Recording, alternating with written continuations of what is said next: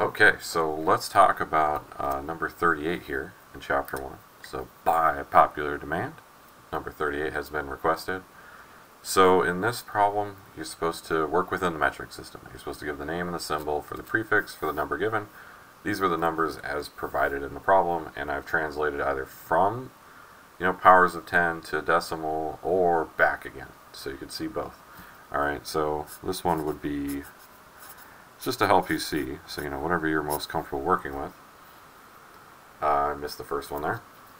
So if we have 10 to the 3, that's 1,000. So if we have 1,000 of something, like if we had 1,000 meters, well, that would be a kilometer. So kilo would be the prefix, and then the letter for it would just be K. Our symbol is K.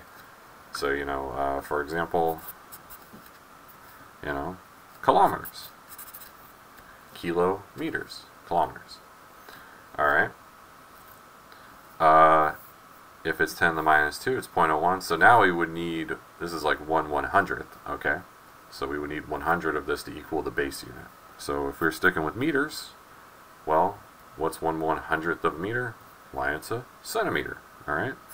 And so that would be centa, and that's just a lowercase c. That's a lowercase k as well, by the way.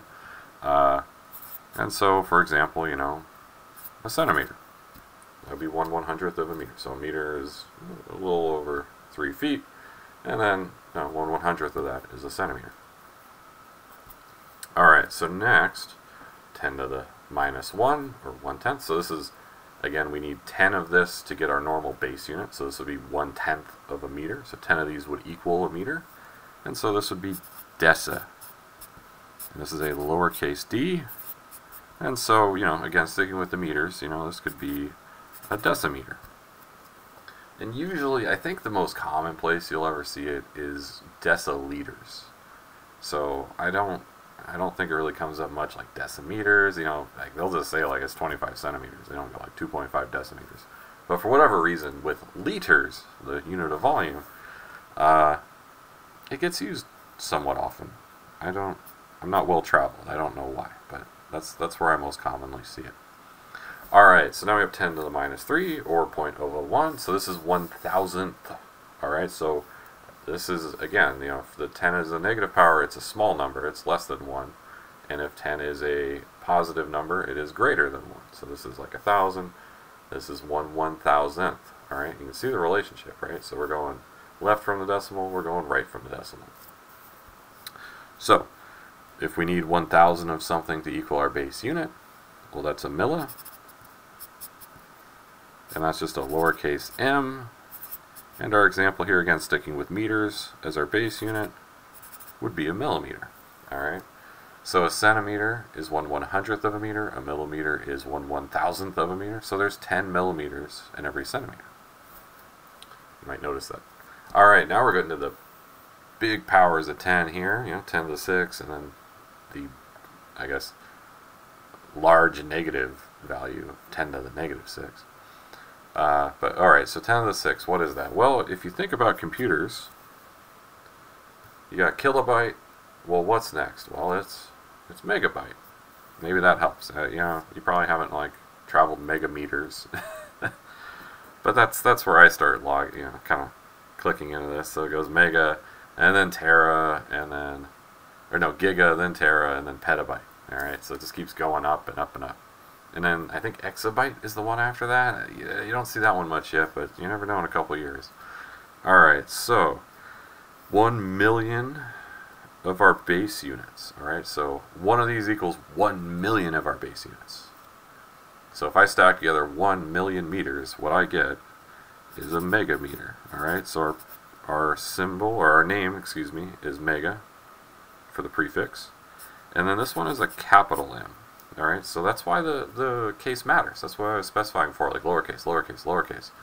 Because sometimes, that's a big, big difference. Alright, you want to be off by a factor of 1 billion, mess up your capitalization there. Alright, and so, if I have a megameter, it looks like that. Big M, and then little m is the designation in unit. So it's always prefix unit. Alright, so don't do little m, big M. That would be, I don't even know what. molarity, I guess. Millimolar, which, hey, that's a thing we'll talk about later. So, how about that? So you gotta watch the order and the capitalization. Like, when we start putting things into symbols, yeah, you gotta be a little bit careful. And we're conveying a lot of information with very little characters, so you gotta be very careful about that. And so, these are case sensitive.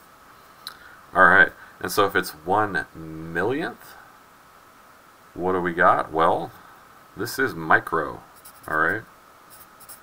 So 1,000,000 micrometers would give us 1 meter. So this is 1/1,000,000th of a meter. And now you're going to go, well, wait a minute. Lowercase m is taken. Capital M is taken. What is left for micro? Well, we'll just dip into the Greek alphabet. Or, maybe it looks more familiar. I don't think it's as fun to draw it this way. But like that. I prefer the little curve into it, but sometimes you see it straight down. This is mu. This is a Greek letter. And so if you have a micrometer, you just go mu m. Micrometer. Alright.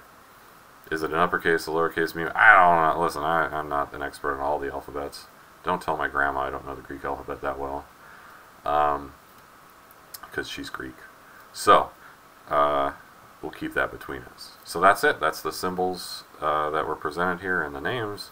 There are others. It keeps going up and down. You've got, nano, excuse me. Nano, like a nanometer. That'd be 1/100000th of a meter.